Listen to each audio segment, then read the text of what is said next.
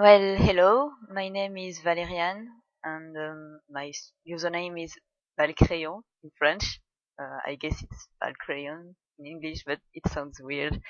So I'm doing this meme thanks to Hanabiarts, who tagged me, and it's my first time doing this kind of thing, so I think I'm a bit awkward, sorry.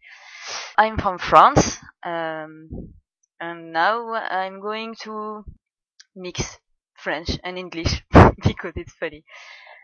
So, pronounce the following words: aunt, roof, root. Theater, iron, salmon, caramel, fire, water, New Orleans, pecan. Both, again, probably, Alabama, lawyer, coupon, mayonnaise, pajamas, coat, naturally, aluminium, gif, Tumblr, crackerjack, doorknob, envelope, jipoy. What the fuck is that? What is it called when you throw toilet paper on a house? Well, thanks to Hanabi, I guess it's Halloween, because I had seriously no idea. What is a bubbly carbonated drink called? I guess it's a soda. What do you call gym shoes? Well, gym shoes? No, seriously, sneakers or trainers maybe? What do you call your grandparents? In English, grandpa and grandma, but in French it's more like papi and mammy.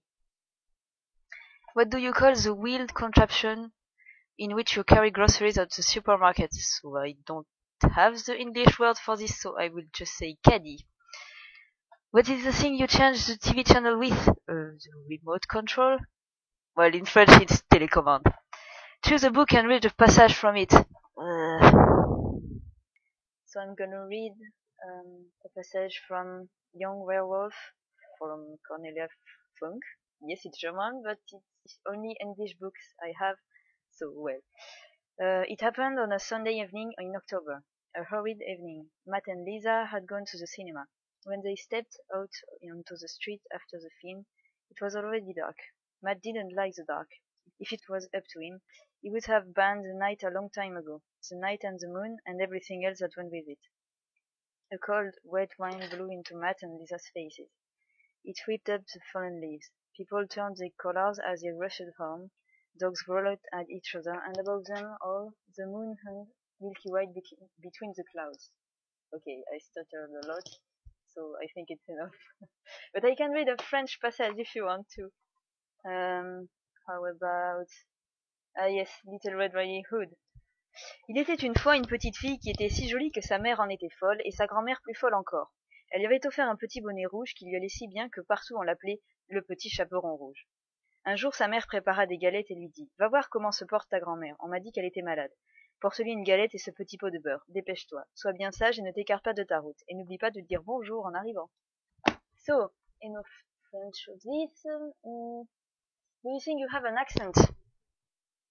Well, people say I have a French accent, so it's probably the case. I'm a bit ashamed of it, actually. Well, never mind. Be a wizard or a vampire? I would totally be a witch. Vampire are not interesting. Do you know anyone on Tumblr in real life? Tumblr, I don't think so, but on Deviantart, I know some people. And audio post by saying any 3 words you want. I thought a lot for them, and I will just say pantoufle, biscotte, et parapluie. Thank you for listening.